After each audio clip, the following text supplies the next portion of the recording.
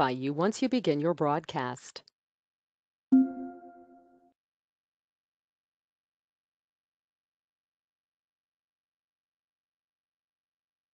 The broadcast is now starting. All attendees are in listen-only mode.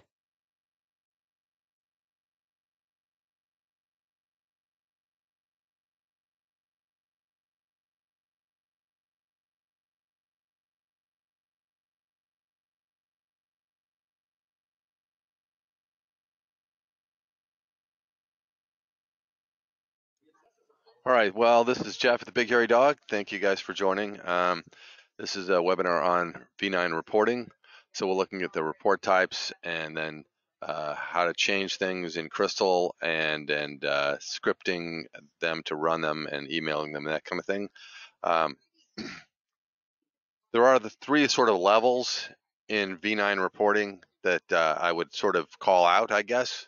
And that would just be things that we can do on the end that don't require a secondary piece of software. Like I could copy a report in version 9 and register a new version of it and set up filters however I want to run it. So if I have one report I want to run two different ways for two different stores or whatever, I could make as many copies of a given report. That's level one. Level two is what you can change in Crystal, and level three is what you have to change in the SQL level, right? So that's basically sort of the way I view reports anyway. So again, if any of you guys want to be unmuted, let me know. I will absolutely unmute you, and just pop it in the chat and ask a question if you want to. All right, so let's look at report types real quick. And report types get a little bit ambiguous, so to speak, in version 9. And I'll let you know what that means in a minute here. But so the basic report types, audit is a new category that they added that gives you access to permissions and who logged on when. I haven't run a lot of those reports, but when I have, they've been very interesting. It's just a lot of people don't have a great need for them. We're going to skip over custom and come back. The retail pro types, right, are audit, journal, list, merchandise, and summary.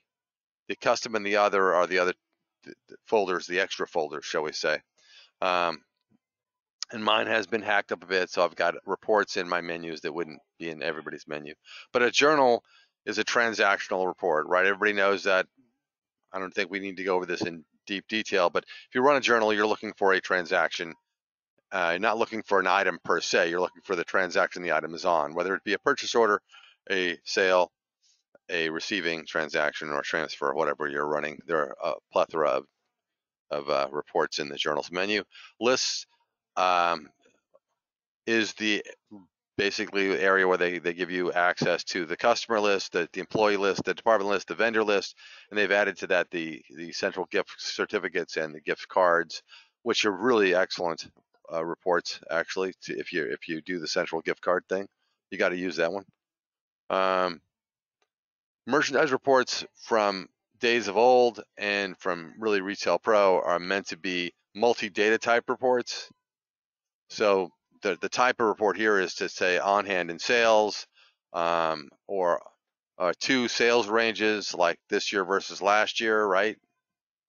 The one that we need to peek at is these top two right here. I've got some weird stuff in my menu, but normally the top two are these DT reports, and we will probably take a quick peek at those because those are actually a lot like version 8 was. To round out the Retail Pro report types, though, summary reports, and the summary report is the meat and potatoes of reporting. Honestly, you can summarize pretty much everything in here. The format may not be the best, but the naming convention, as you probably already know, is the data type, like sales versus PO, followed by the level of detail: sales associate versus sales cashier versus sales department versus sales discount, hour, item, style, vendor, right? So that's a pretty solid naming convention. They screwed up one time down here. They named this one backwards. This one should be receiving summary, not summary receiving. But hey, you know what? They only made one mistake, right? It's not bad. The other two areas, custom this is where we stuffed all of our reports. So there's 2 folders that are natively named in Oracle, recognized by Oracle, that are not in use when you get Retail Pro installed. That is custom and other. And so we just threw our reports in custom, not really thinking about it much. Had we thought about it, we probably would have used the other folder. But as a result, the other folder is open. And so a lot of times when I build reports for people, I'll put them into this folder here. And the reason that it's good to use this one as opposed to making a custom name, which you can, it's very hard to do, but you can make a custom name in there. But it doesn't always stick. And that's the issue, is that other and custom are actually typed into the Oracle tables in the Oracle database. They're recognized. So when you do a maintenance pack, they don't go away. That would be the issue that I would be worried about, right? So anyway, there's your basic report types. Other being mostly, like I say, you can see here I've got groups of reports in here that I've built for specific clients where they have a naming convention on the beginning of the report, and you can see little groups of reports here. These are all just written for, in this case, SN is Space Needle. So, and there's a bunch of other ones in there, but that's what we do. We do that on this end, and this is what this webinar is about, is how to do that, right? So, all right, so back to, so I think we get the basic report types, right? And that other is an empty folder that we sort of fill in for you. So let's start with basically what you can change. We're going to get very quickly into Crystal here, but to start with, let's just say that we want to just copy a report, something simple, right? So if I go and find a report like department summary, okay, if I want to copy this report and I want to put another version of this report somewhere else and I want to edit the filter to my own liking, how would I go about that? And I don't see any questions in the chat. I'm kind of watching here. So if you guys have questions, please feel free to jump in and say something. But when you copy a report, you have to you don't have to, but you should make a new version of the file, right? So you have to go find that file. And then you have to answer all these things that are lookups, right? So you're going to have to know the answer to the lookup, right? For all these lookups, right? So the smart move here would be to right click this, select all, right click, and just export this out to Notepad, right? i.e. write down all the answers before you attempt this little thing, right? So with those exported now, I have all the answers in my pocket. Okay, this report file name here is RPT S4 department summary, and it's in the summary folder. Okay, so in wrong place. All right, nice. In our Retail Pro 9 reports folder, right? That's where you're going to find all these folders, right?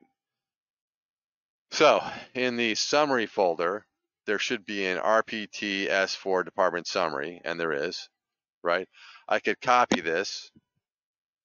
Now, if I don't choose to copy it, if I just register another version of this report against the same RPT, I could edit the filter and I could have that one RPT run 2 different ways. However, if you export it and then re-import it, those 2 reports will overwrite each other because they're using the same RPT. Therefore, the last one to import or last one to register wins, right? So if you want to be able to export these and send them to another location, or simply export them so that you have an exported copy in case it blows up and you have to reinstall it, and you want to have a backup, then you really should copy the report. So copying the RPT file here and then putting it into whatever menu you want. Now, if you're making this version for yourself, I would put it in the other folder and paste it in there. And then I probably would do something else to it, like I'm just going to change the RPT to BHD. I would put your initials on the beginning of it, and if you were running it for some purpose, you might even scroll over here and add underscore, add the reason that you're making this report, right? So that you have it in there. Optional, completely optional. Now, don't put spaces in there. Notice that none of the reports have spaces in them. None of the ones from Retail Pro, none of the ones from us They don't put spaces in there. Spaces aren't a big problem until you export it and try and email it. At some point, if they do mess with you, I would recommend not putting spaces in the names. If you're copying these things and you want to be nice to yourself, don't change the core phrase that describes what base package the report's built on. I mean, you can, totally your option, right? But if I, as a technician, get involved later and I see that this is built on an S4, I know where that came from, right? I can very quickly recreate that. I know where to go. I don't have to open it up and test it and find out what the query is, and saves a lot of steps. Anyway, that's my basic on that. Anyway, so I put this in the other folder. It's here. Now I would either go to the other folder. If you already have another folder created, go to the other folder, be in the other folder. If you don't have another folder created, it's not a big deal.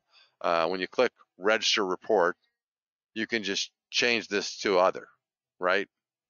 Because it's a known value. So, BHD department sample report, right? Give it a name. Try not to hold down the cap lock key too long, like some of us do. Open up the browse folder, go find the other directory. You may not be in the other folder. You may be in the reports folder, in which case you'll have to open up the other folder, right? And find that report that you just made, which is not that one there. Okay.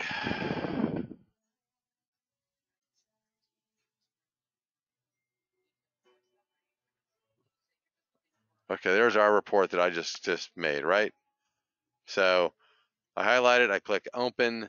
It takes a second to open the report. You might float the mouse over the report icon down here. Sometimes that speeds it up. This is an old virtual machine, which is going to get replaced here pretty quickly, and it's taking longer to open this report than I would like. Click into the fields, and again, hover the mouse over the report icon. That tends to speed up that process. All right, so as this is opening, we see the types here. You've got date range, long date range. You got lookup, right? You got numeric range and or logic. So the only ones that we have to mess with are the lookups, right? So the lookup here in this case says status. So if you have not exported this data out, you may or may not know that the correct term to look for here is invoice status, right? Now, I've done it once or twice. I would be fine without my cheat sheet. But if you look for status, and you got to back out that word none the first time. If you look for status, we're not going to find status. We're finding stations, right?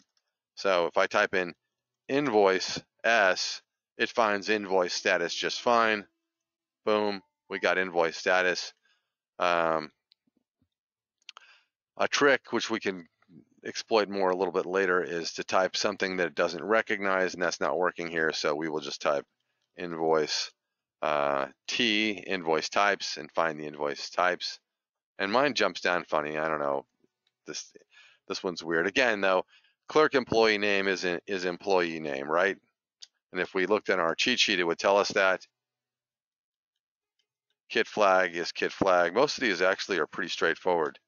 They're not that hard. I don't know that we're going to go through the whole list. It's pretty boring stuff here, right? So, but for me, it's about finding the shortest number of characters I can type to get to the value that I'm looking for, right? DCS is pretty easy. Vendor code is not.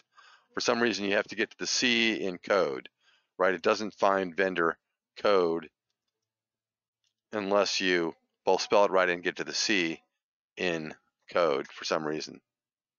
Anyway, down here, this one here, inventory UDF3, is very similar to inventory UDF4, right? So if I type something that it doesn't understand, so that field indexes. What does it mean when it indexes? It means that it looks for the value when you type it in there. When I type in inventory, it finds things that say inventory, right?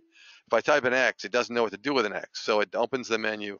I can just down arrow and accept the next one. You follow? So that's really handy for situations where you got 5, 6, 7, right? They're all basically the same, right?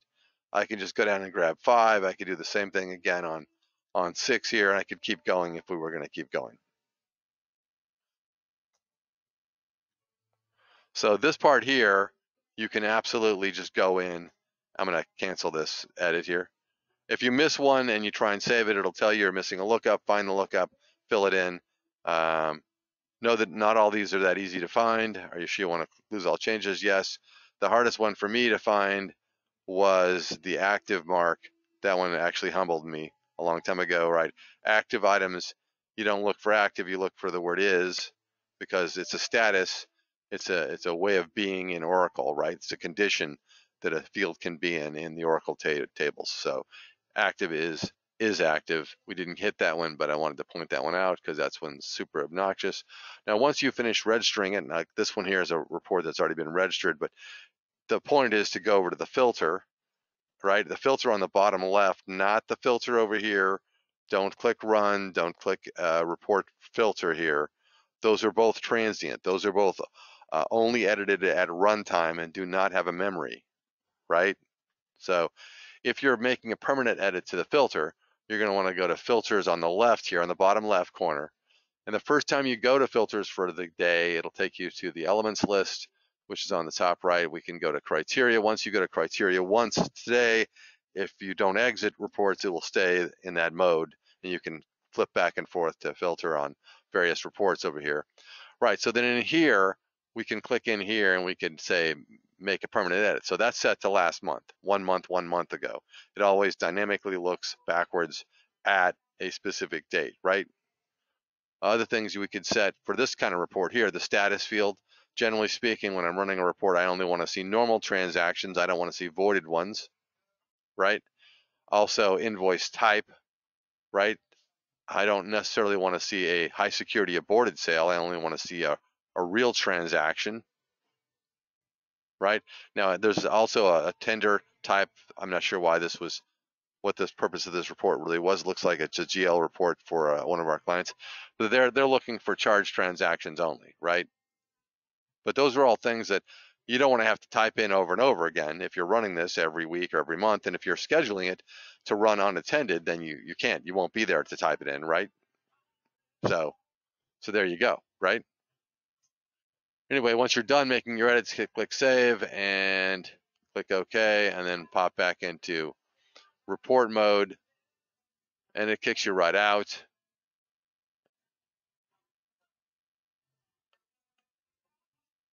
And I'm not even sure that's the right one.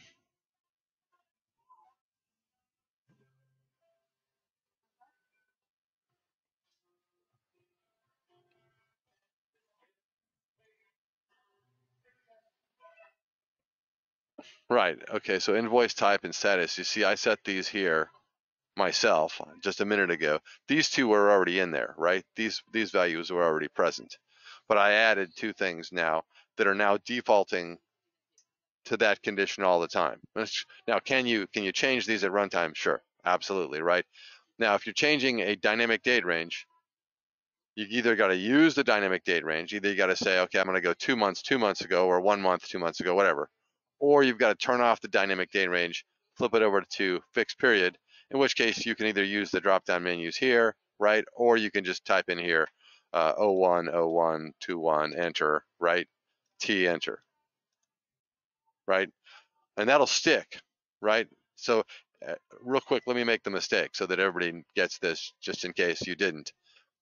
If you're here, right, and you're on 1 month ago, right, there's what it started on. And I type in 01, 01, 21. Hey, it looks like it worked, right? T, enter, right? Looks like it's good, right? When I press enter again, it reverts back to last month. The dynamic date range supersedes, overrides my edits, right? That's what happened there. Just want to make sure we're all on the same page. If you're using a dynamic date range and you're making a manual modification at runtime, change the dynamic value. Put it to here, and then use the calendars. People like the calendars. You can go forward, you can go backwards, you can click the month, you can go directly to any month you want. Same on the year, right? We all know that, right? I can go back to 1996 if I want to. Or just click OK and type in whatever you want, right? Now, when you type in a date, type in 6 whole numbers. So So month, day, year, press enter, and it will punctuate the date for you, right? It'll put the slashes and the full year and all that in. You don't have to actually type it all out, or type it all out. Some people like to type it all out and they're very fast, and there's nothing wrong with that, right? Right, so that's like level 1. That's basically, can I copy any report, make another version of it, give it my own name? Yes, you can.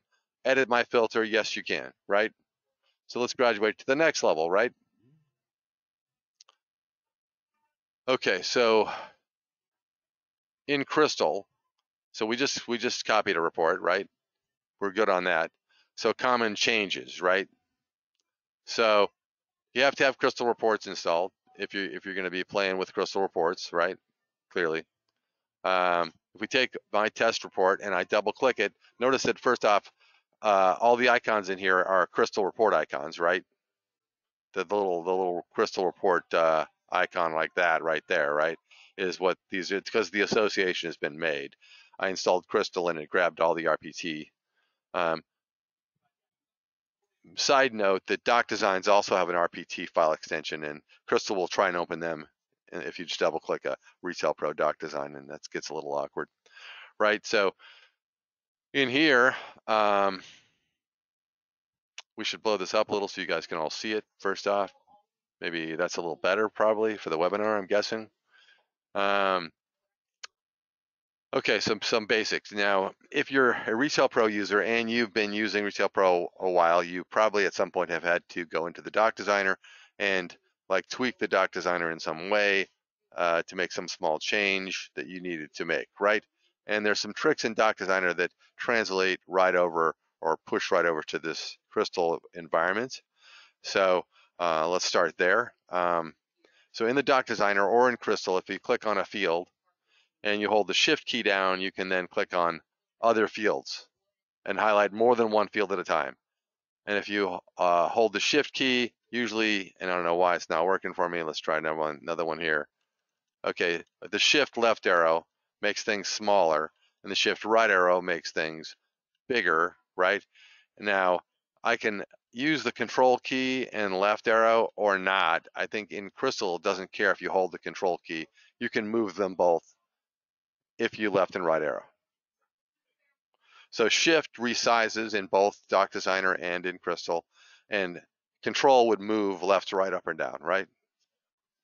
Now, you can also take more than one field here, like that, and I could right click them in Crystal, the one you right click on is your anchor. So if I say align top here, then I say size, same height, you see that the quantity field now is the same height as the department fields, right?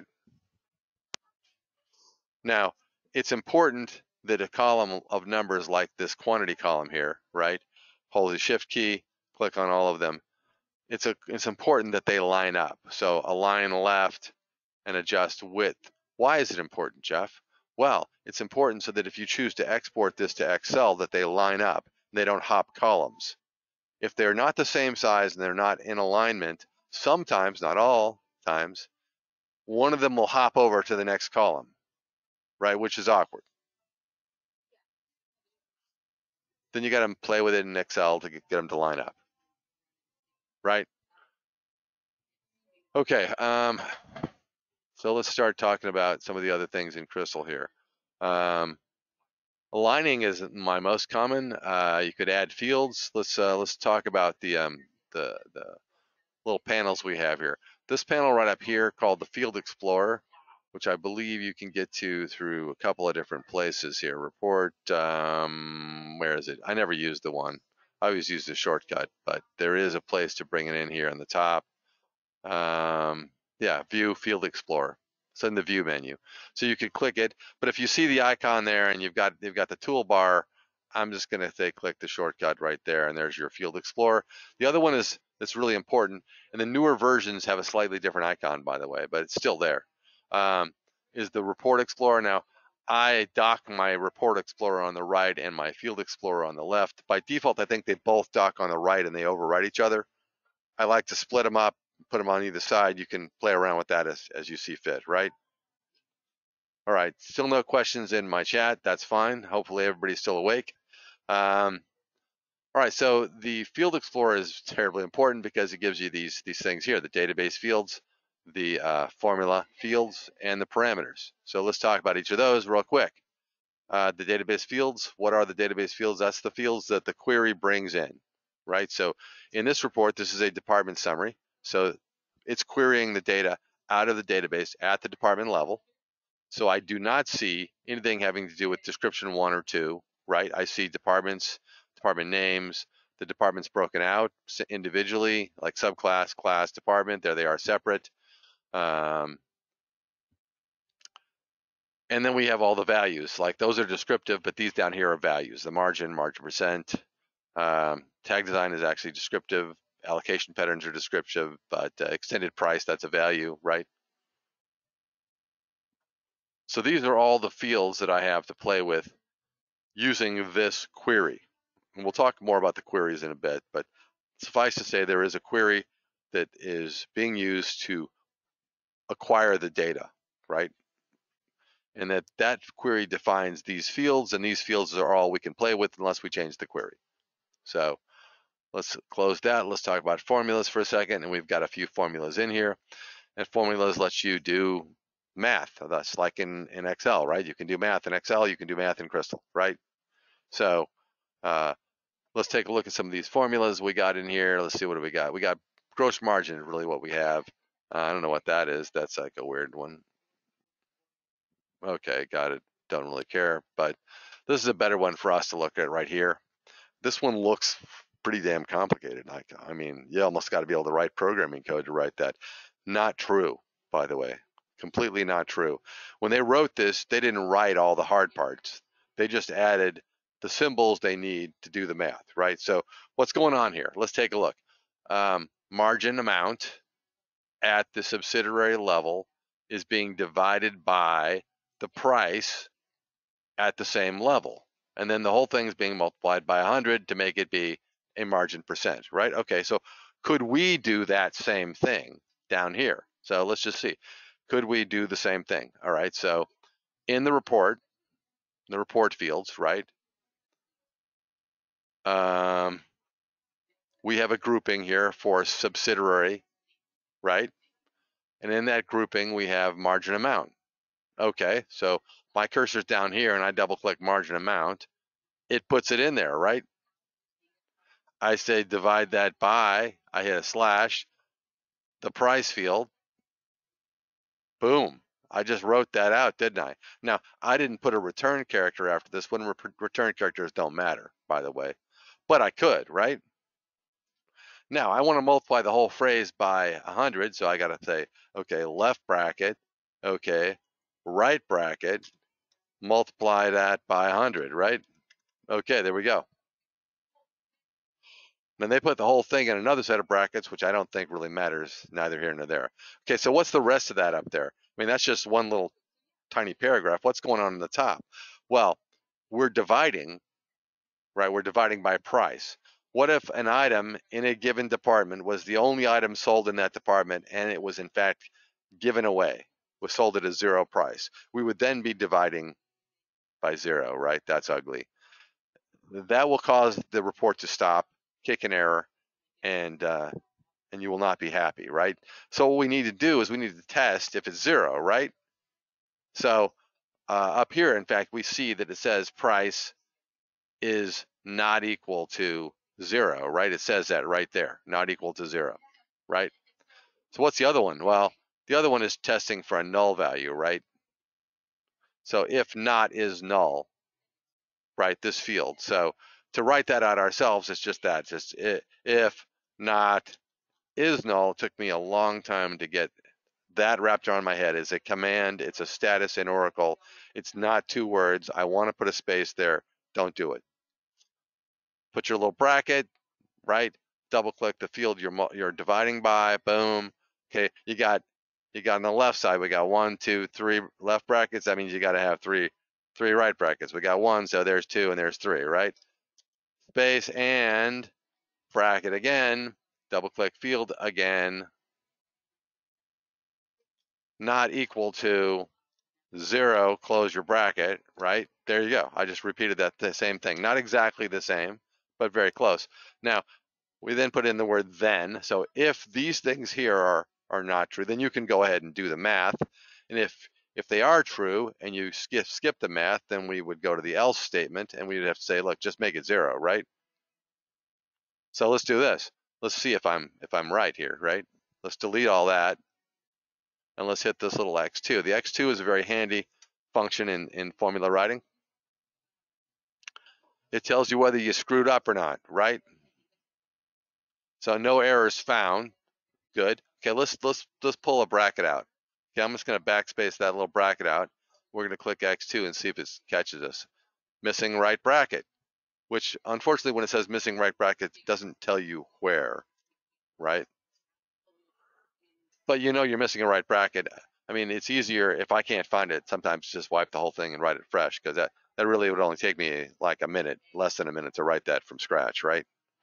I was going through it pretty slow, but you can see that in the formula area, mostly you're double clicking things and saying divide by this, multiply by that.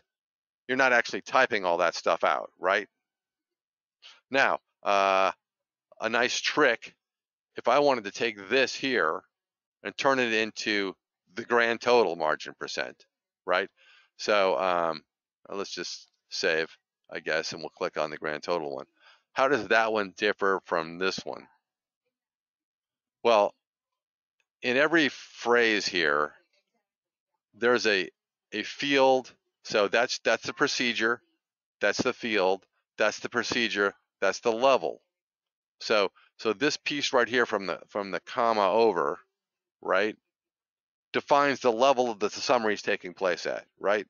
So if I wanted to copy this, and I could, so I could take this and I could say duplicate this, and I could say, okay, this is our grand total version, right? All I would need to do to make that drop to the grand total is get rid of the level. Just delete that piece out. Just delete out the little squiggly bracket to the comma in all 4 spots.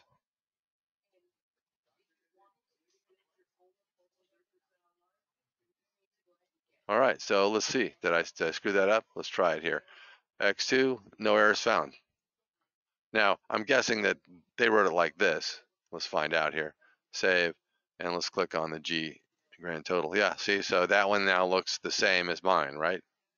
I got an extra line at the top, but and I put the else 0 on the same line. But other than that, same thing, right?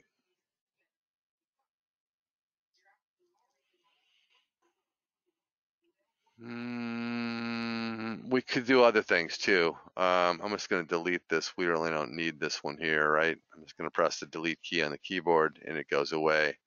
And we're probably good on this for the moment. All right, so we got data fields, we got formulas, we got parameters, right? So parameters, what's a parameter? A parameter is a filter field, right? So the parameters are going to show up in here if that's turned on in reports, right? So quick side note here, in reports, on the main menu, if you go to options, workstation preferences, under appearance and under printing, you've got to make some changes to the default. By default, it says none. By default, it does not show what you filter by in reports. So you've got to turn that on to first or last. First is very popular. Also, by default, under printing, it does not let you print a range. I could not print page 400 of 400. I could either print the whole thing or export it to PDF and do it in Adobe, right? So you're going to want to check this off, and under appearance, you're going to want to save probably first page and save those settings. Now, if you do that and you save first page, then whatever you filter for when you run this, right, will show up here in this little filter criteria header. And down here, there's another version of that in the footer, right? So if you choose the last page, it's going to show up in that one, right? These are connected. Don't delete these. You can suppress them. If you don't want to see them, just suppress them. If you delete them, what Retail Pro's done, they've done some programmatically like attached values, and if you delete them, it will be angry with you and you will not be successful. So, FYI. right? Okay, so on these, well, okay, so let's just combine this two concepts here, right? So these are meant to be used over here, right? So if you're here in this report and you're running, say, that report, which is basically this report right here, right? So if I click run, these parameters show up here. That's where they show up, right? That's how we would put them in. So here's where they're meant to be used. We're not doing a lot with them in the report, right? But what if I wanted to take, what if I want to take that right there? And what we should do is we should, let's close this. Yes, no, don't care. Let's pop over here and actually be on this one here. All right, let's open this one up. What I want to do is do two things here. So I want to start by running this, previewing it. So let's click this preview. There's a preview to HTML and there's a preview for just print preview. I like the print preview. There are three things. That's weird. See if we can get the filter to come up right. Yeah, it's a different version of Crystal, whatever. All right, so let's try it again. See, a minute ago I had 4 slots. Now we got all of them. If it's not saved natively in this version of Crystal, just move like the logo and move it back and save, right? Just do something and save. And then it'll own this report and you'll see all the parameters like that, okay? There are 3 things if you're gonna preview in here, there are 3 things you have to answer if they are present. We might get lucky and this one might have all 3. So the top one there that says the extended cost, basically, right? That's tied to security. So if your security group allows you to see cost, then you would be able to see cost, right? So that's not going to pop up in the report. You're not going to answer that in real life. That's under the hood, right? That's pay no attention to this man behind the curtain, invisible stuff. Destination subsidiary, pretty much they all have that. You have to say 1 or 20, whatever your subsidiary is. Most of us are 1. Like all of us are 1 except for a few exceptions.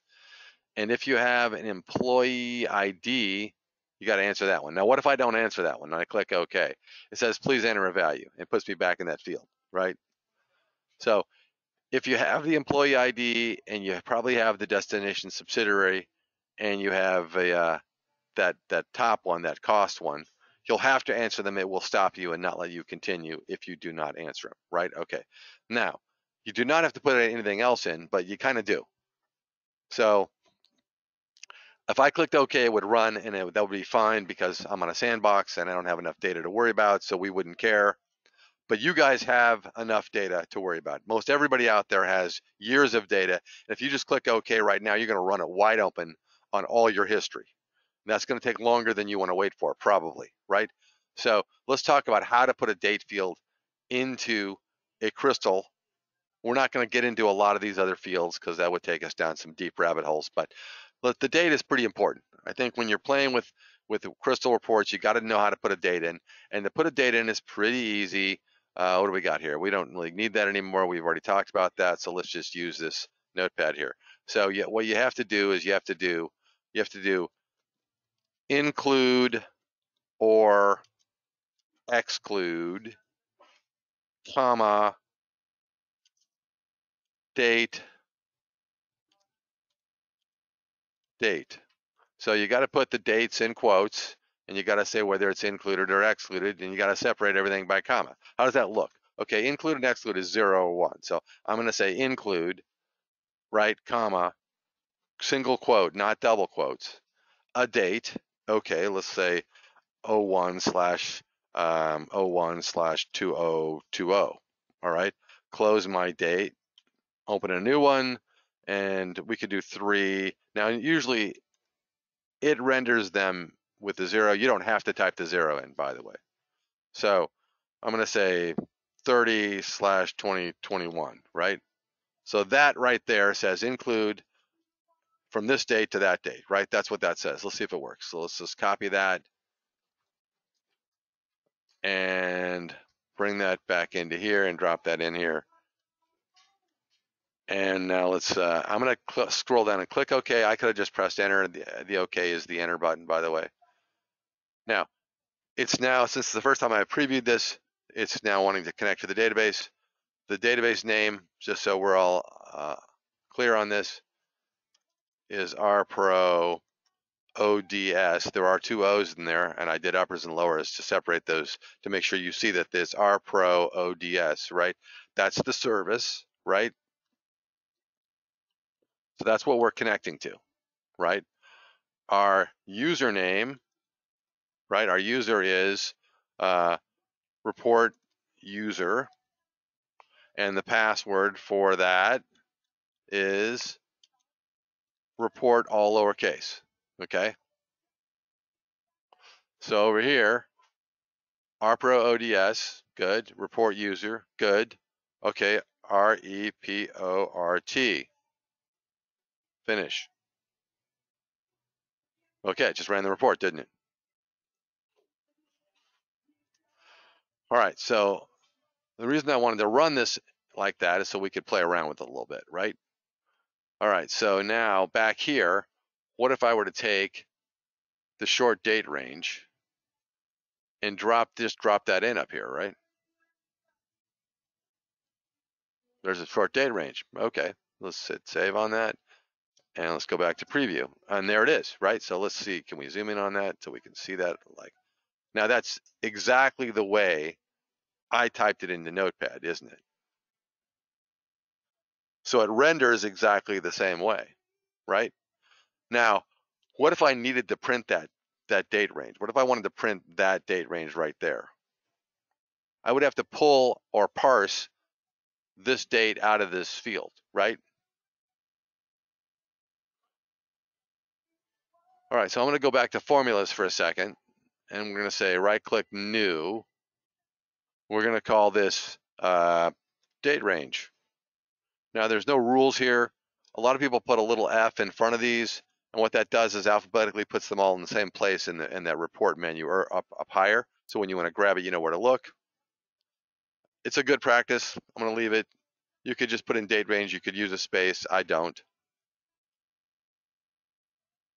All right, so there's a couple of commands I want to share with you real quick. So in the report fields, right, here's all the fields that are in the report. We scroll down, there's our date ranges, right?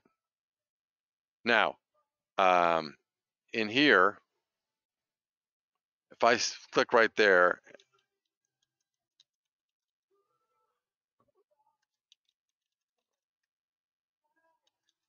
right, you follow where we're going here? So one, two, three, fourth, this is technically the fourth character, right? That really doesn't show very well, does it? Because they're different sizes, but you get where I'm going, right? If we're on the left-hand side and I say right arrow 1, let's do it with a shift key on, 1, 2, 3, 4, right? That's the fourth character in, right?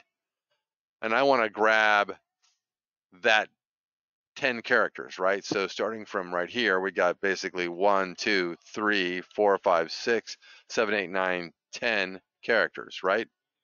So what I could say is, I could say in here, mid, that means I'm going to pull out a middle section, bracket, double click the field, put my comma, starting point 4, comma, length 10, close bracket. That grabs that date. And I could now put an ampersand in there and say add to that a quote. Now I got to put quotes around things if I'm adding them. A little hyphen, finish my quote, and put another ampersand in there, type in mid bracket, this field here. Now let's see, how far do I got to go? Let's see. So that's 4, right? 5, 6, 7, 8, 9, 10, 11, 12, 13, 14, 15, 16, 17. So the 17th character starts the next one. You follow? So I could say mid, and you know, probably since spaces don't matter, we should put spaces in here. You don't have to. It would have worked fine without them. But for us human beings, we're going to like it better if it shows like that, right? If we're editing in here later. So, comma 17, comma 10, close bracket, right? So let's see what that does. So let's first off test it, make sure I didn't screw up. I didn't screw up, so save and close. Take that and drop that right in here and see how that compares to the one right below it, right? Always a good idea to save before you preview. But it did exactly what I wanted, what I asked it to do, didn't it? It put the data in with a simple hyphen, right? If I go back to that and say, look, I like it, but I want a little more space, I'm going to put a space around the hyphen, right? Save and close, and pop back over to our preview. And it now shows with little spaces. Does that make sense? Everybody good on that? Any questions? No questions? That's exciting. All right. You guys still awake? Hopefully you're still awake. And minimize the drool coming out of the mouth. Just gonna say, this is pretty boring stuff. I get it, but it's kind of cool too. So back over here, let's take a different field. Let's toy around with a different field here. Let's say that now in the data fields, they were nice. They gave us the DCS code and they gave us the department and the class and the subclass. But let's say there, in fact, are a lot of reports that don't give you these three here. They just give you this here. But I want to break it out myself. Okay.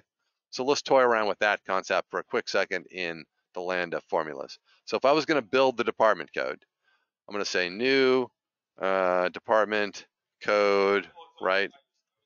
And the department code is in fact the left, right? So I'm going to say left, if I could spell left today, left bracket, right? And that's in the RPro data fields, right? So I'm just going to go grab it right out of there. DCS code, double click, there it is, comma, 3 characters, close it. So that would pull the first 3 characters of the DCS 9-digit field, right? If I wanted the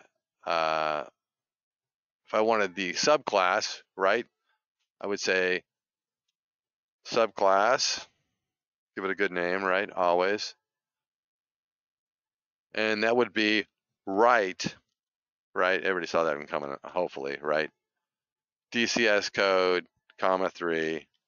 And hopefully everybody knows how to get the subclass. It would be a mid statement, and it would say mid DCS code, start on the 4th character, go 3 characters, right?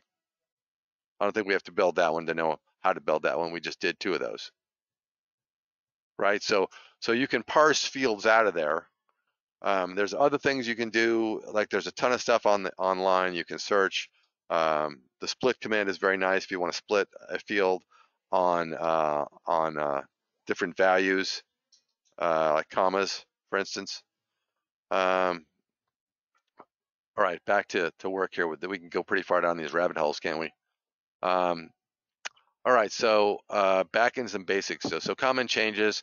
We talked about the basic structure of what we have available and how to do a basic formula. Which we kind of skipped ahead on the formula thing there, maybe a little bit, but let's talk about layout sort. So in version 8, layout and sort was basically, the layout was just what you put in, whatever we dragged over and put in here, right? The sort was the drill down. Now, not everybody gets that sort wasn't necessarily alphabetizing in version 8, and it's not alphabetizing here, but it can, right? So the sort in Crystal, it's called grouping, right? Is up here at the top, the group expert, and you can access it again, I think, through one of these things too. I never do, by the way. It's in here though. I know I've seen it. Anyway, the group has a little icon up here. This one looks like an equal sign, and it's right there. And if I click open the group, that shows me the drill down, right? So right now, our level of detail is the DCS code. That's what the query is written at, right? So we are pulling data at the DCS level. So the detail band is already at the DCS level. I don't need to make a grouping for department code. The full department code is the level of detail. So in other words, the detail band here, right, as opposed to this footer, right? You see that footer band and the header band. That's group level 1, right? That's the subsidiary. This is the full DCS. But what if I want a subtotal by department? Okay, I would need to add a level, and it would be the department, right? Since they gave us a native one and we didn't have to save my formulas. And I would want that to be my second level. So company first, department next, right? Okay. That inserts a new header and footer set here, right? Now, I don't know that I need the header. The header is an announcement. So if we go back to preview here, it's now announcing, right? So it announces APL, and it shows APL kids and APL men's and APL women's, and then it does right here. There's a footer that you can't see because we haven't populated it, but there's a footer here that would be used to subtotal that. You know, generally speaking, since APL is in the full code, I don't really need to announce it. So I'm gonna just right click and suppress that. You can do some cool things with that header, by the way, but in this case, I don't really need it. I could take this APL that's printing here and drag it down to that, but honestly, I'm not going to do that. I'm just going to put department in there because then it'll say group footer 2 and I won't know what group footer 2 is, and I want to know that it's the department. It just feels better if I put the native value department in there, right? All right, so if I need to make this be a subtotal, I need to insert some values that are subtotals, right? So this is the detail band. When you're inserting summaries, you always do it from the detail band. There's a couple of ways to do it. We'll look at the way I do it, and we'll look at the other way to do it too. But if I want to know the quantity, then what I would do is right-click the quantity and insert the summary up to the band that I want, in this case, the department level. And it would insert that summary for me. And I would do the same thing. Now, instead of doing that with the original price, I'm going to do it the other way so we have an example of how that works. I could go up here and say insert a summary, and then I've got to pick what the field is, original price. I've got to pick how I'm doing it, summing it, and then I've got to pick the location that I'm putting it to. So you see I had to touch all three of those drop-down menus, which makes you about twice as likely to make a mistake more than doing it the other way. So let's try it again the way I did it. I right-clicked here and I said insert summary. Now, it already knows that it's price. It already knows that it's a summary. All I got to say is where to put it. You follow? That's a lot easier in my opinion. All right, so insert summary, the level of our choosing, insert summary, the level of our choosing, right? Boom. Now, trick question for everybody. Can we insert the margin percent? Can we just right click that, insert that as a summary to this level here? And of course, the trick answer is no. You can't add margin percents together. You have to recalculate the margin percent, right? We all knew that. We could all see that one coming, I'm hoping. All right, so how would we do that? Well, we would pop up here. We would go find one of these that's already done, preferably, right? So I'm going to right click and say duplicate that. And I'm going to rename it. I don't want it to be called. Now I usually put my level, like subsidiary here is the level. I usually put that at the end so I don't have to backspace through the whole thing, but following their naming convention, right, we just created a new version of that. Pressing enter on it again, it opens it up. Now in here in the report section, if we go find that new level, here's my new level, right? Here's my department level. So I'm going to pop down there and just double click this so I can see how the department level expresses. I'm going to control C that and copy it and get rid of this extra line, don't need it. Then I'm going to find the level in each of these things, and I'm just going to control Victor, paste in the level that I want over the top. Like I don't really want to rethink the logic here. I don't want to do the math again. Like I just changed the level and we're good, right? And then we just drop that in and we now have the whole thing. Now there's some formatting issues here, right? Font, stuff like that. So I've got right click here, select all fields. I'll right click again, align these to the top. Right click again, make them the same height. Right click again, go to format objects, check the font. So it doesn't know whether it knows it's 8, but it doesn't know whether it's bold or regular. So we'll make them all bold, and we will try this out and see if it works, right? Let's back away from that a little bit because damn, that's hard to see. And so, all right, so we've got the name thing going crazy. Let's clean that up so it makes more sense to the report. All right, all these fields are a little aggressive, right? So I'm just going to chop this down. I think we know what MRG %sign means, right? So I don't think we need the amount of space being devoted to that we're getting, right? So I'm using the shift key. Now I'm using the shift left arrow and it's not working so well. That's great. Love that when that happens. Okay, so I'm going to use the mouse and just override that. And then I'm going to control right arrow that over, right? In here, I think we all know it's an amount. Okay, we don't really need coaching to know that that is in fact an amount, right? So I'm going to go ahead and make that a little smaller, and mine's jamming up again. So I'm just going to override it and use the mouse and pull that over, right? So I'm control right arrowing. So why control? Why not just take the mouse and move it over, right? What's the deal with the whole arrowing around all the time? One-dimensional movement, right? And another trick here, watch. We could take this field here, make this shorter, right? Move it over, get it where we want it, roughly. Okay, that's close enough. That's gonna have to be it. Hold down the shift key, grab the other elements, right? Right click this, align left, adjust width, boom, boom, right? So whichever way works for you. I'm in the habit of usually going like this and then making that smaller and then using my right arrow to slide them over so that they stay even and perfect in alignment and I don't have to realign those, right? If it's taking too long, maybe, do it how what works for you, right? And I don't know that I need the return character that's in there. I'm not even sure I need price, but I guess I'll leave it, right?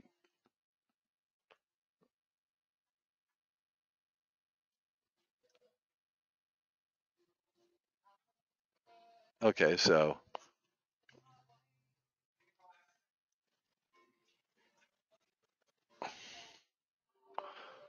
all right, one more painful move and we'll be good, right?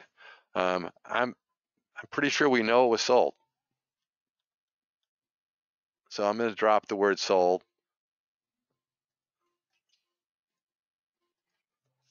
and slide these over and make them a little smaller.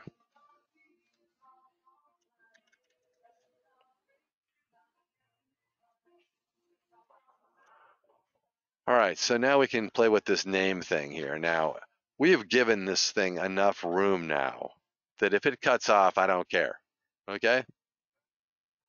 So highlighting both of these, I'm now going to make this be a lot bigger so we can see the whole thing, right?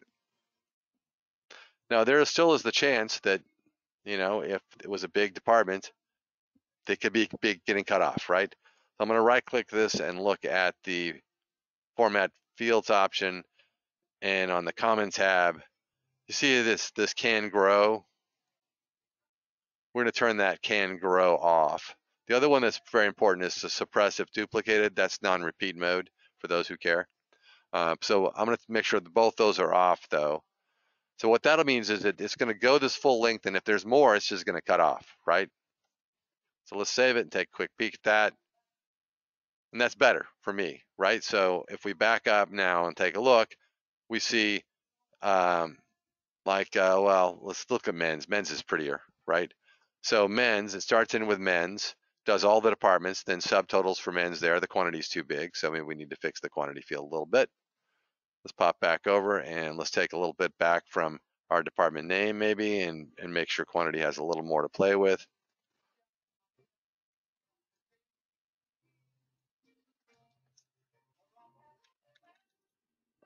Right, so control left arrow, shift right arrow, or grab the mouse if it's being uncooperative. That's better, right? Now, the other thing I would do is, we're human beings, like break this up. So when we do a subtotal here by department, like give yourself a breath of space, right? Just like say, look, hey, this is a subtotal, right? And pause and then start the next category, right? Little things like that really go a long way to making things easier to read. Now, what's up with the 30.00 here? Well, we inserted that subtotal, right? And by default, all subtotals have decimal value in Crystal. So if you want to not have decimal value, you got to go turn that off.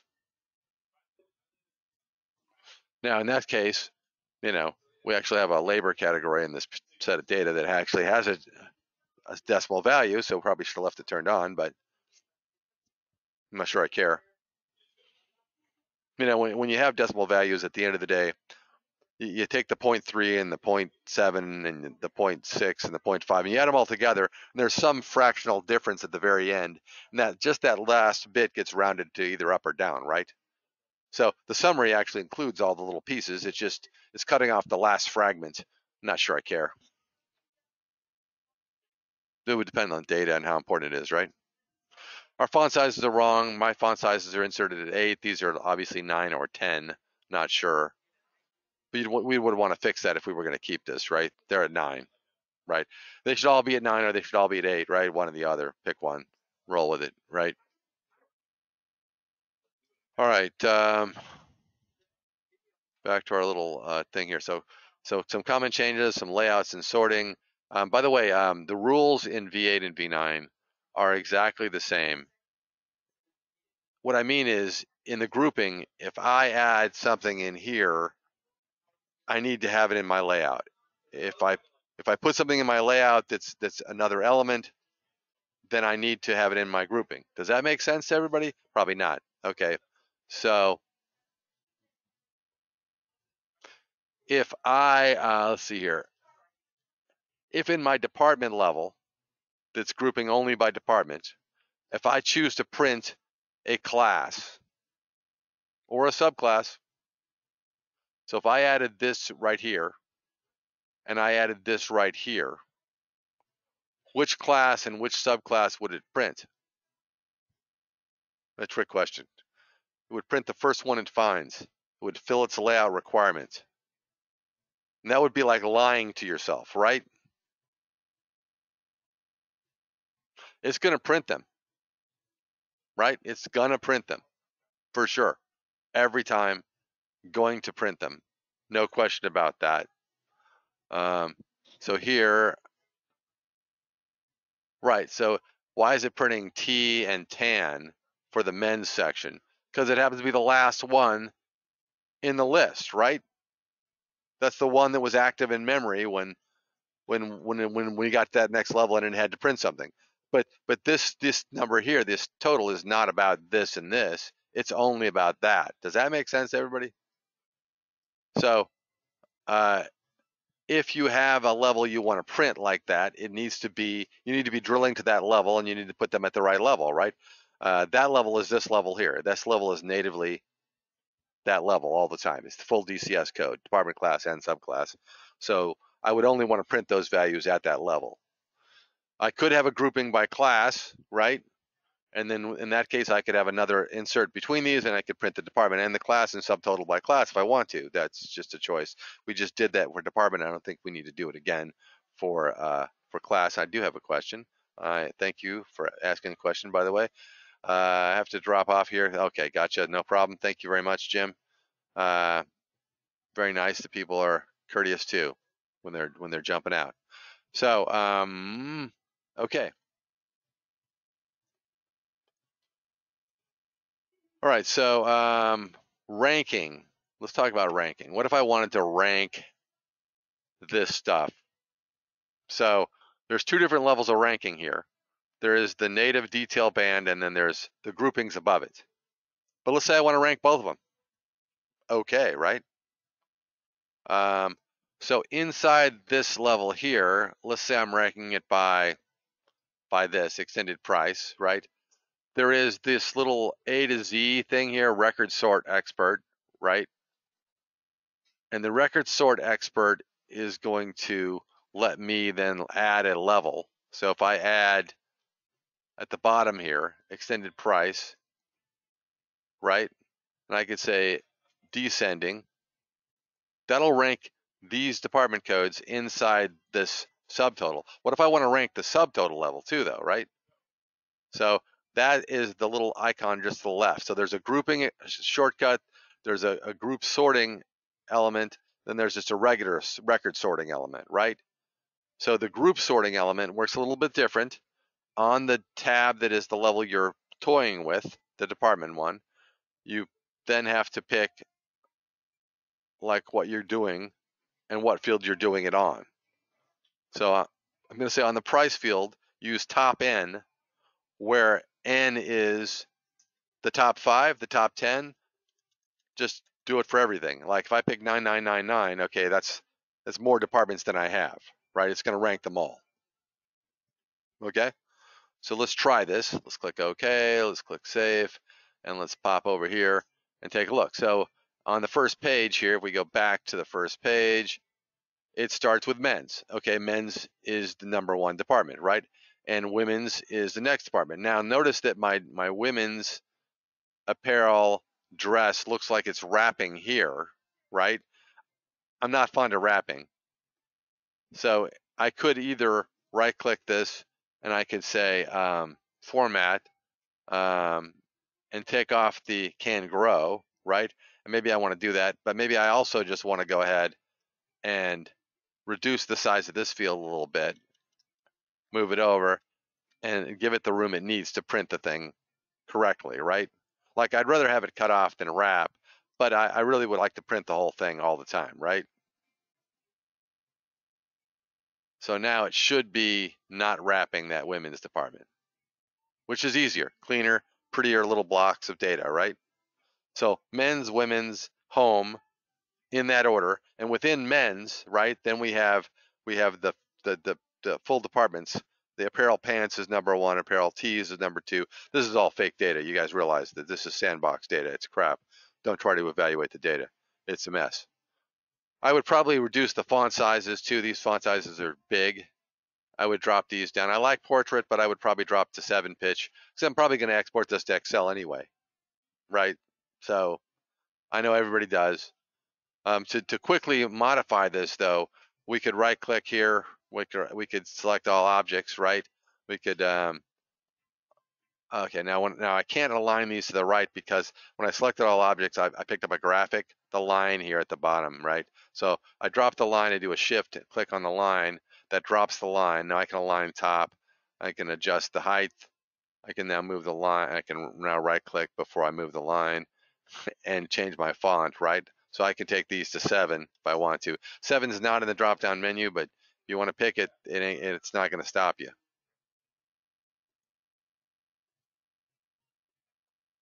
And for me, honestly, I need glasses to see 8 or 7. It really doesn't matter. But just to show you what I mean here, if we select all objects, we could quickly modify this whole report, right? Format objects, font, 7. Select all objects, format, font, 7. I haven't done the grand total or the subsidiary total, but I don't think I need to do that for you guys to get that it's the same as the other three I've done, right? So it's just that fast. I made everything fit. Now, also, I'm not fond of header records, and this subsidiary right here, that's a header record, right? If you only have one subsidiary, you don't need to announce that you're in that subsidiary, right? If you have multiple subsidiaries, you probably want to actually put the subsidiary number on the left-hand margin so that you have a guide as to what part of the report you're in. Because if you have a long report that has multiple subsidiaries, you're going to want to just put that data at an accessible level, right? All right, everybody good with what I've done here? Right, I've got the basic department code summarized now by department with the grand totals, and I've ranked the whole thing, which is completely optional, right? So, all right. Right. Filters versus record select. That's an excellent point right there that we should talk about briefly. Right. So let's see. What do we got to record select with here? Anything at all? Don't see much here to play with, but all right. A record select is when you want to filter inside Crystal for something that's not natively filtered by, right? So if I wanted to, for instance, only show items that sold more than one, why would I want to do that? That's weird. Okay, fine. Let's just pick something, right? If I highlight the quantity field here and I come up to the top where it says report select expert, there's record and group, right? So I'm going to say record. And since I was on the quantity field, I don't have to select one. Now I'm going to start over again and not be on the quantity field and do the same thing so we can see the difference. Right, so now it's asking me what field, right? I'd have to pick quantity first, right? But if you're on the field when you click that, you can save that step. Then you could say is equal to, is not equal to, is one of, is not one of, is less than, or equal to, greater than. So there's a whole bunch of different default values. We're going to say greater than 1. Click OK. Don't trust it. Always go back and click on it and see the SQL has been created. It's a wise choice, by the way.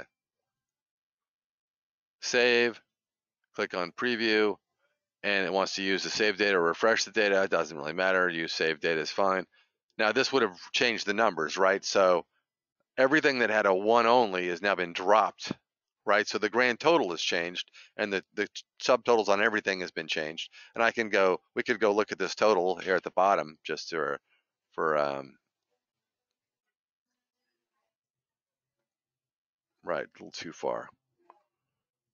All right, so the totals are big and they're blowing up, but the total here for a grand total is 2,007,638, right?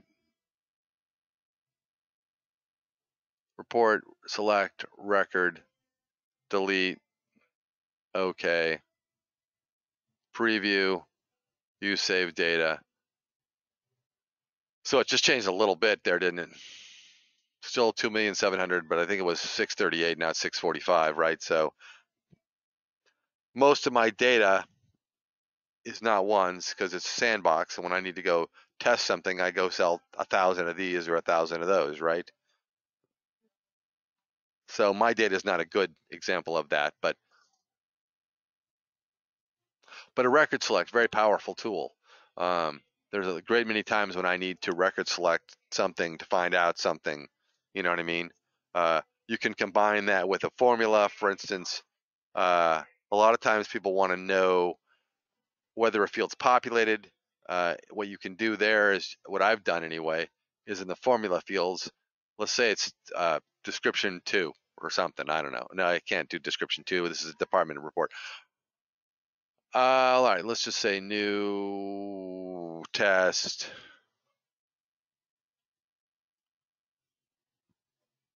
What do we got here to play with? Well, normally I would do this with an auxiliary field or a secondary field of some kind, right?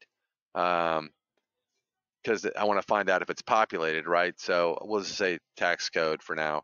What I would do is do a length, right? And there's just a ton of stuff you can find on the internet, right? So I could say length, boom, like that, right? That's just going to find out the length of that field, right? Which is either going to be 0 or it's going to have a value, right?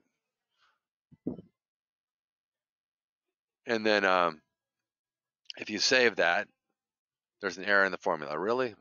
A string is required here. Nice. Okay. That could happen. So I picked the numeric field, right? Fair enough. So I can just add to text and put another bracket in there, right? So I just changed the numeric field to a text field. By the way, you can change things to numeric as well. You can also test for numeric. Is numeric as a value? That's a great one, by the way. So did that work? No problems here now, right? So length, turn this into text and measure the length, right? Boom. Then turn around and go right up to here and say, select expert, record select, and then go find the formula you just created, right? There's my test formula, right? So I could say, is greater than 0, right? So if I'm looking for only things that have a certain value, and I don't know if I trust that actually. I don't know if it, yeah, it did, it worked, right? So it's got a formula now being measured against 0, right? So if I'm looking to only have things that have been marked for clearance, there's 3 different marks I use for clearance. I could measure the length of the clearance field, and then I could sort it by that, and I could separate those out and see what my report's going to hold, right? So anyway, that's just a nice trick, by the way, to wrap your head around. I'm going to delete that. Probably not a very useful one for this report. All right, so hopefully everybody's still awake somewhat. All right, so I think we've got all of that. And then we need to move on to this report scheduling, which we can do here in a second. I just want to also point out that this report here has a query, by the way. So on the database here, if I pop up here and say show query, it's going to show me the query. Now, usually it makes me log in, but I've already logged in. Looks like we did that a minute ago when we did the preview. So our user account is report user, so that's the first thing it's showing. And I don't think I can blow this up, can I? Let's try it. What if I do this here? Copy this, drop it into here, maybe.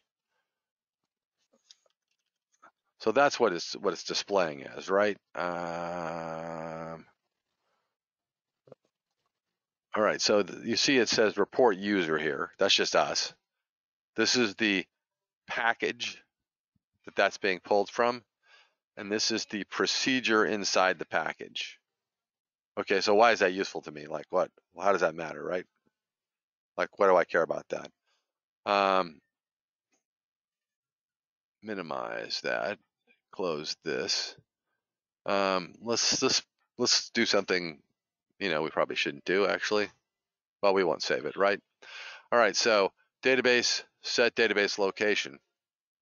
Okay, I'm using an S4. We've already established this is an S4 report, and it is in fact using an S4 query, right? And that query is part of the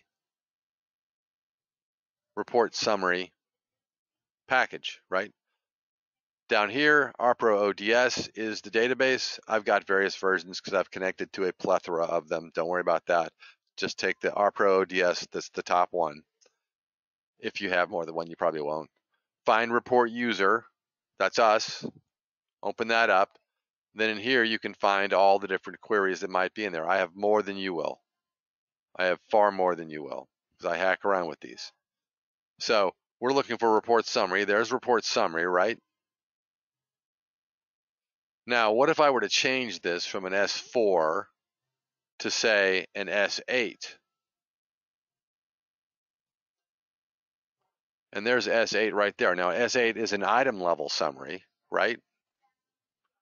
So I would highlight the procedure that it's on, then I would highlight the new procedure I want to give it, and then I could click update and fill in my subsidiary number, the required fields, right? It's got to have the employee. And then it spins here for a minute and does its little dance.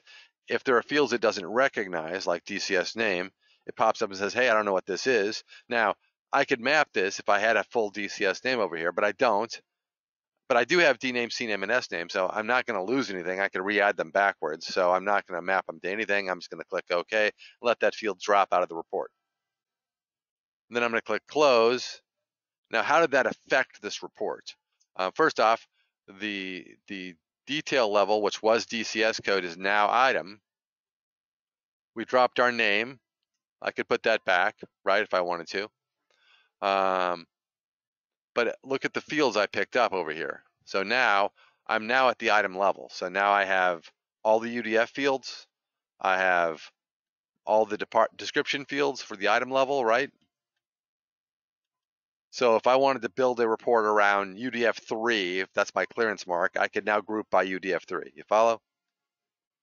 So I have all the item fields.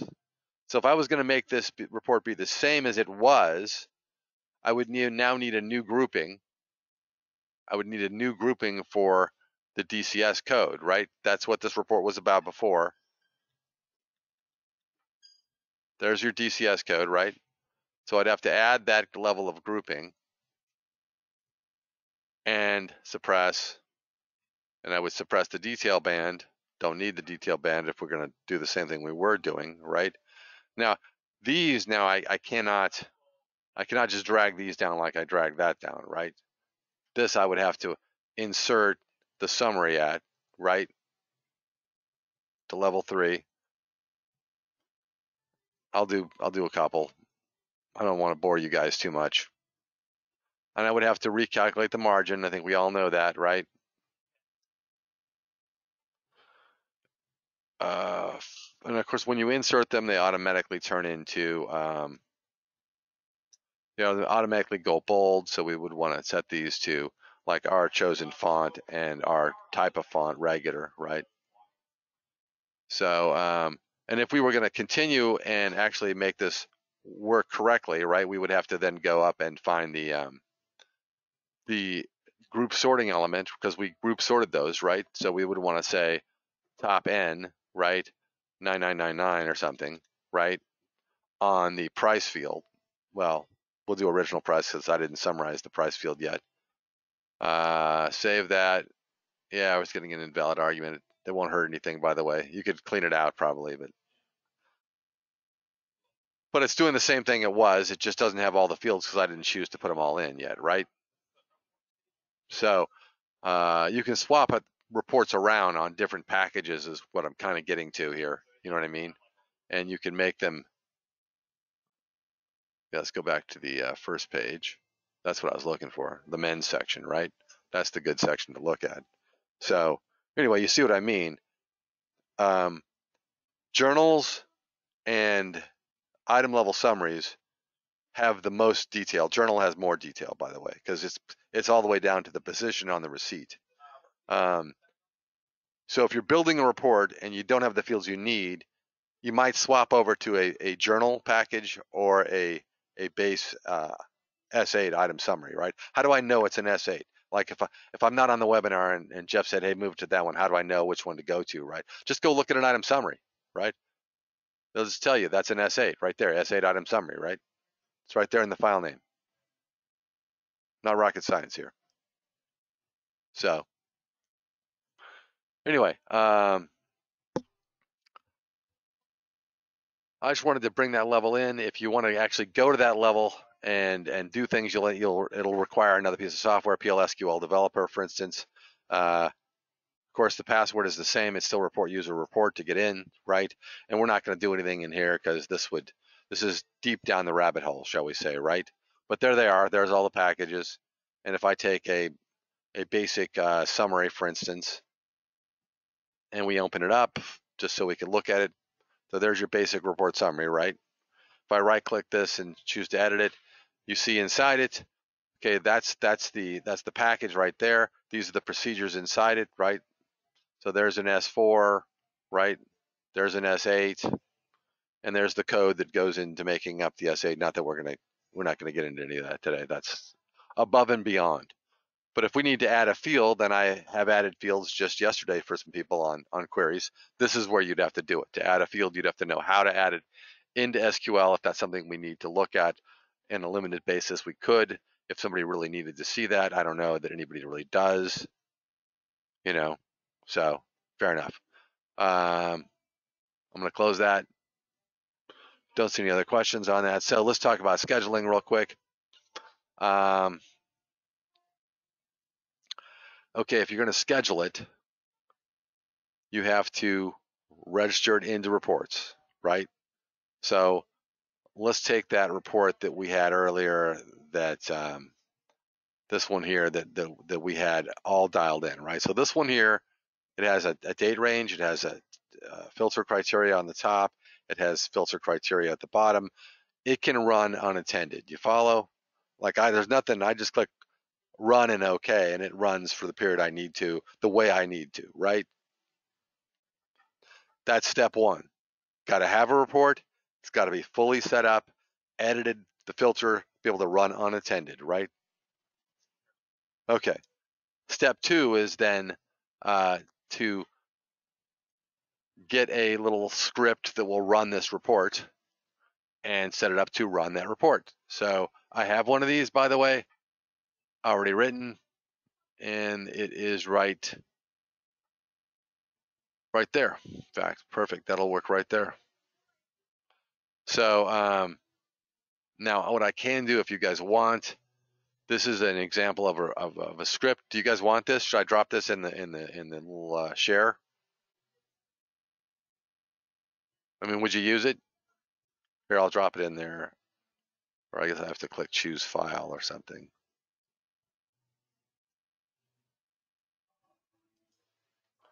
All right. This PC.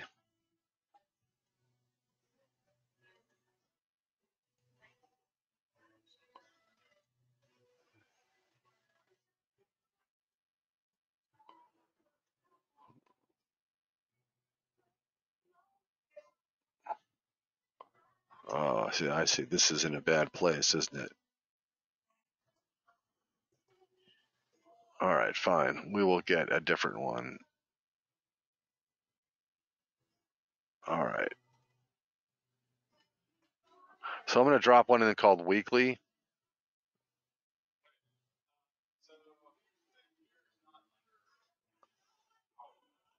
It's one that I use for like a weekly reports batch.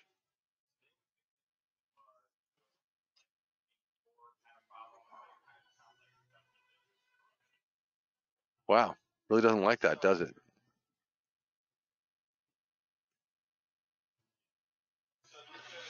So it's really not letting me put that batch file in there. If you guys really want it, let me know. I can make it be a different file type, but I'm not going to waste a lot of time on it since nobody seems to be overly concerned about that. I'm not seeing anything in the chat, right? So let's just go take a look at that and see what's going on with that. All right, so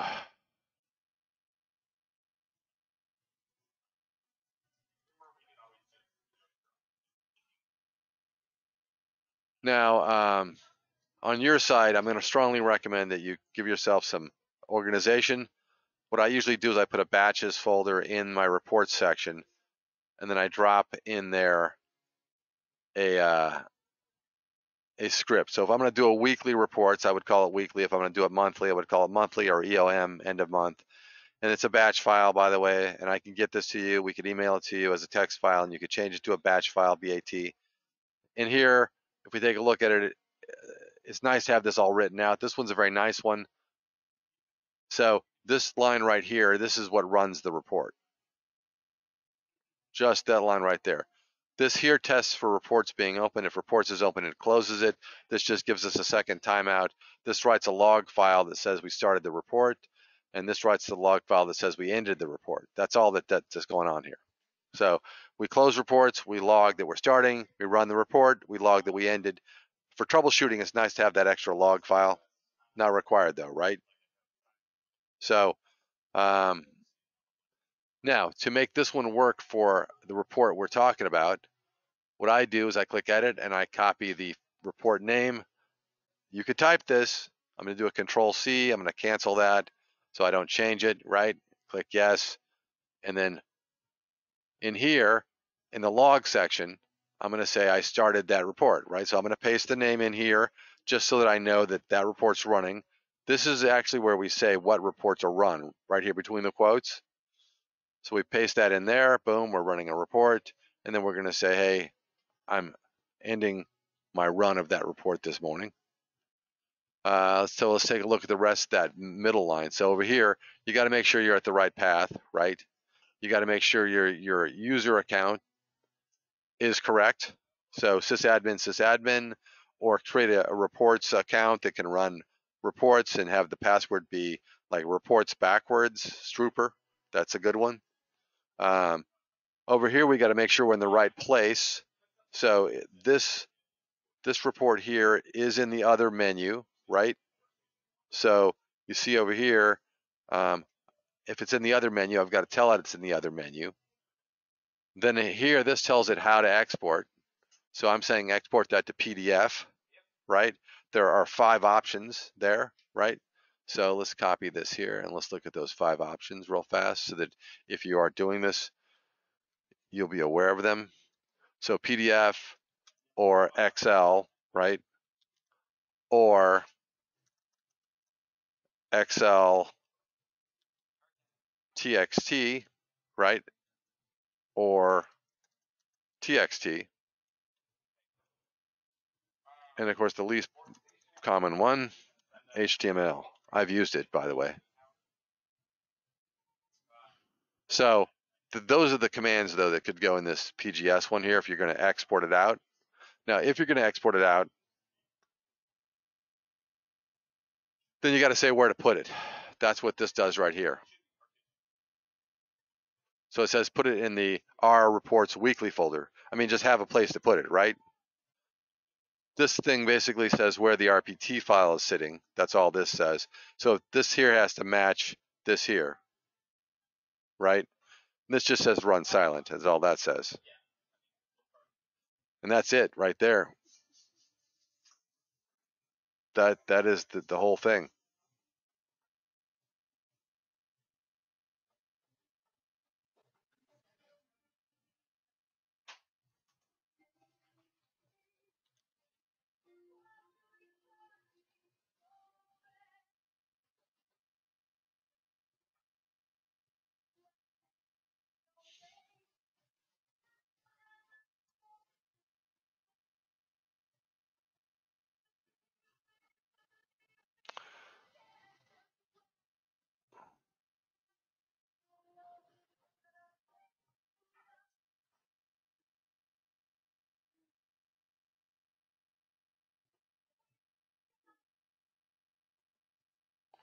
Yeah, it really doesn't like that, does it?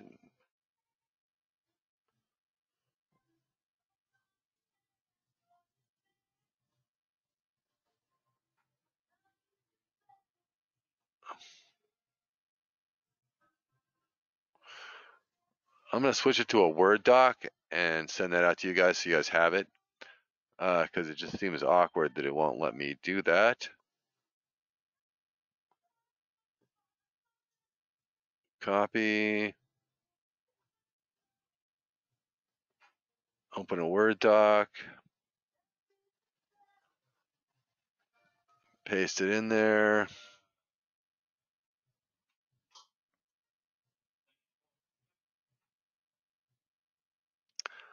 Save as report batch file, right?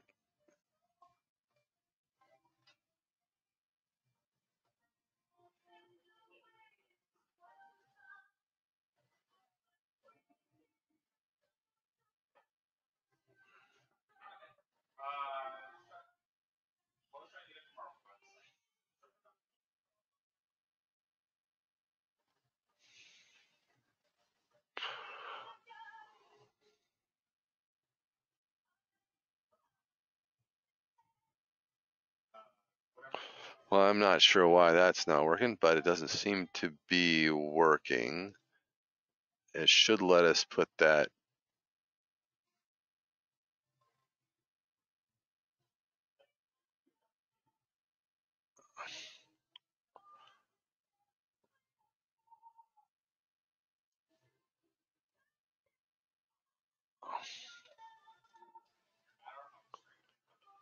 Let's try this.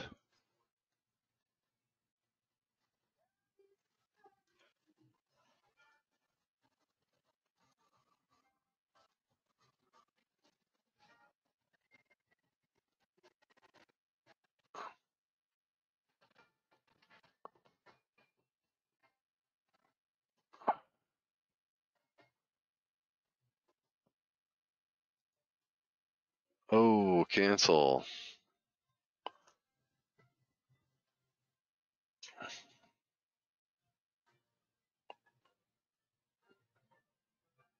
Well, that was painful, but that has to be in a text file, like basically a TXT file, and it has to be renamed to BAT at the end, right? If you're going to use that, if you're going to use this here, it has to be in this format as a BAT file, because as a BAT file, it's an executable and can be run, right?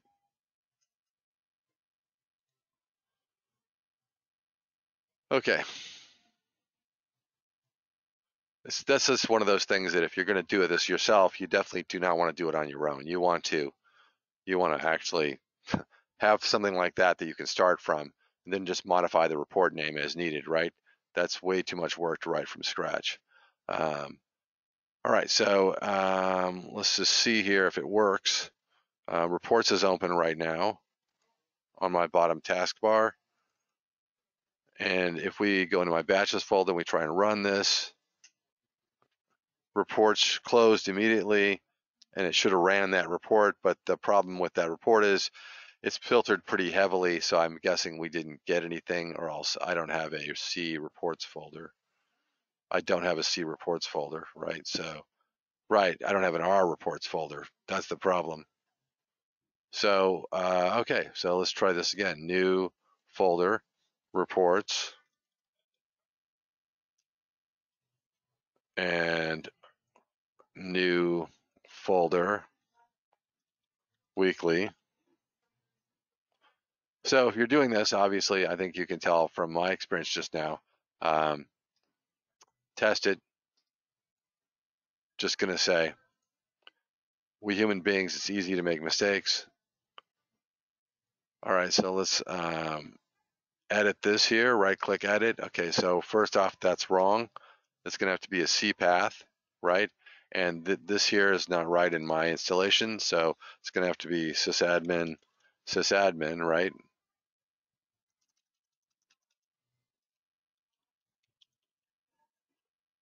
And this path is wrong right here, right? That's a C drive. This is a C drive. Everything else looks okay. Let's try that again. File, save.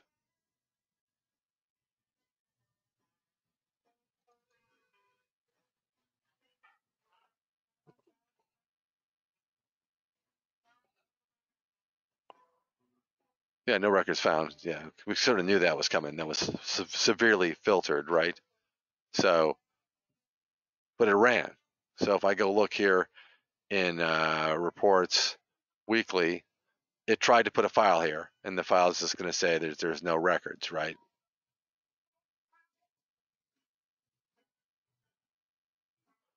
So it worked though. Now, if you're going to email that, you then have to do the email piece, right? Now the email piece, which is a little more complex than this, not much actually. It's just I would need to give you the files. If you don't already have the files, I need to give them to you, and that's a bigger ask than just dropping in a little handout, basically. But in we would file transfer this whole folder over to you. There's the weekly part of it. In here, you've got an executable and a like key file that goes with it. This is one set right here. In this auto email section, there are 8 more. So you got the 5 here, and then you got the daily, monthly, and weekly that are named, and then you got 5 generics plus the original 2 that we usually just float around with.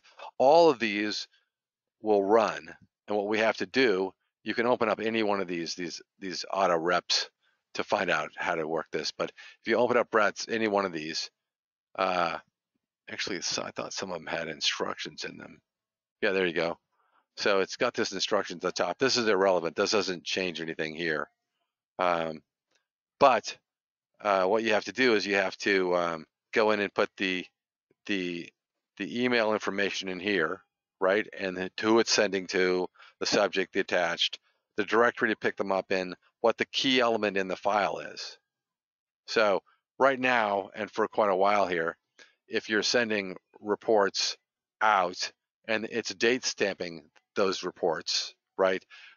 The number 2 is going to be in the file, right? So you see here,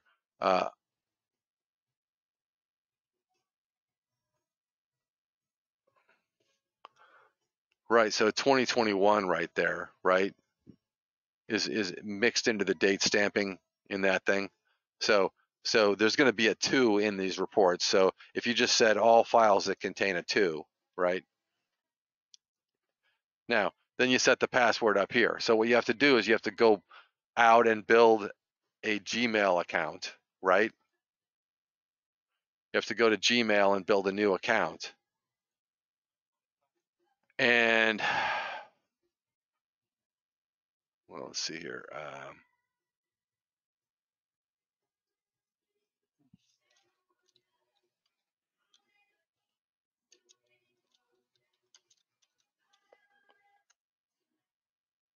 Okay, so I just did a quick search for less secure apps, and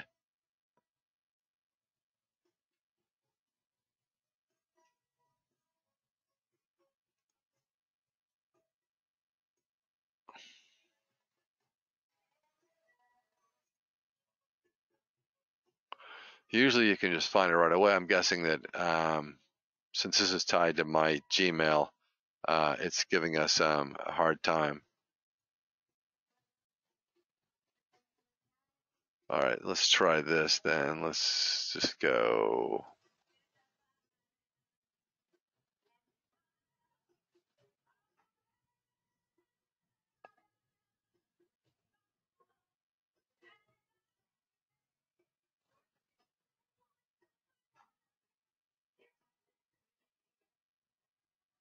Well, this is turning into more of a project than I really expected for a webinar. The point is we have to set up a new Gmail account, right? That's the point.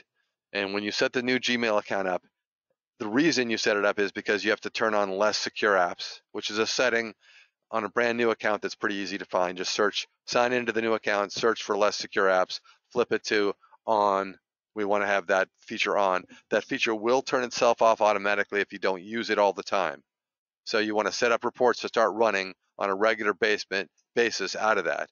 And so what we do is we would take the once that account is set up and our little file is directed towards that account, right? So we have auto reports. We have a set of these we're using. So we'll say we're using, 1 here and 1, right? So these 2 here, what I normally would do is copy those over my batches folder, and I would run this out of here. That's what I would do. But then I would set this up. I would edit it, all the values I need to have in there just right with the password, name, and everything. And then what you do with this is copy this to the root of the C drive on whatever you're on. That's where it's going to look for it. The executable is going to look for it on the root of the C drive. And the first time you do this, honestly, I would love to help you or have any other tech here help you. It's not that hard to do.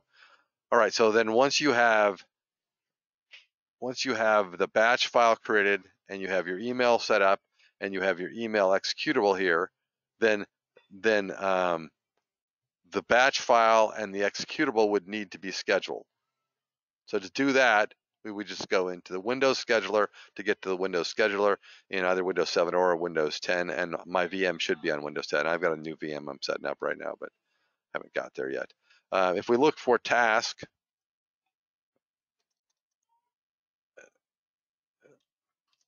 okay, if we look for task, we can find task scheduler, right? There's the task scheduler in Windows 7. And if I pop down here and type task in Windows 10, right, I can find the task scheduler in Windows 10 as well. And they're basically exactly the same. In here, if we're on the library, we should see a Retail Pro folder. If we don't see a Retail Pro folder, right click and add a new folder. You cannot add a new folder from the root. You have to be on the library to add a new folder. Anyway, once we add a new folder, then you come down to that folder, right click down here and add a new task. So create a new task. We got to do the general, the trigger, and the action. The general is auto email weekly, whatever you want to call it, right? Reports. Run whether you're logged in or not. at the highest level, always good. That's all we need here.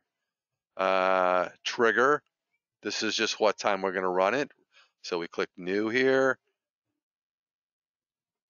Sometime very quickly it pops up and shows us how to run this. There we go. So one time daily, every day, weekly, or monthly. I'm going to say weekly on every Monday morning at whatever time we want, 5 in the morning, right? Probably a good idea to come down here and say stop task. If it goes more than 30 minutes is the lowest setting, right? Still, it shouldn't take anywhere near that, but it's nice to have a fail-safe in case it gets hung up or something, right? Click OK, go to actions, add a new action, browse to your batch file. So that was going to be on C, Retail Pro, reports, batches. There's my weekly batch file. Open that up, boom.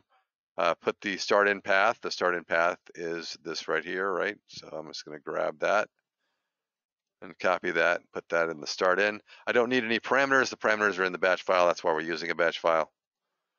Then go ahead and add the other piece, which is the automatic email, right? Add in the start in path for that. And we have just scheduled that. Click OK and give it the credentials needed in Windows. Now, if your credentials blow up, right, come back to the Generals tab, change user group, go to Advanced and Find. So if you find, you'll see all of these down here. Pick the one you need. Click OK, and then when you click close, it'll be on that one, and you can just put in WS1, right? But that's how you schedule it, right there. A few pieces kind of went over very quickly there. The email piece, again, I would want you to get that set up and tested with Attack if possible, because once it's set up and tested one time, it's good, and you're going to be able to then add additional scheduled report groups and things to run out forever, right? And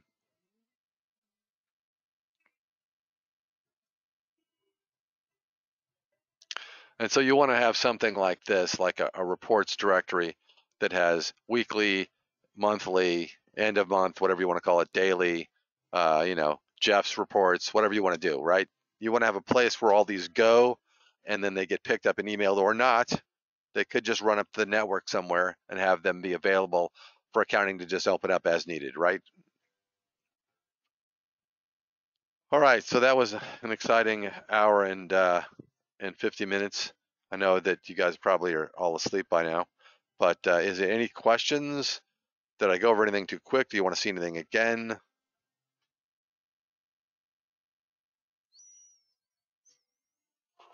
All right, well, hoping that you guys are still awake, I'm going to say thank you guys for hanging on to the bitter end, Craig, Leslie, and Maureen. Stay safe out there, and give me an email, jeffk@BigHairyDog, if you have any questions you want to follow up on. This is recorded, and the recording will get posted, and you guys will get a link to the recording, just in case you want to relive this exciting throwback 2 hours. All right, thank you, guys. I'm going to wrap up, I guess. All right, bye-bye.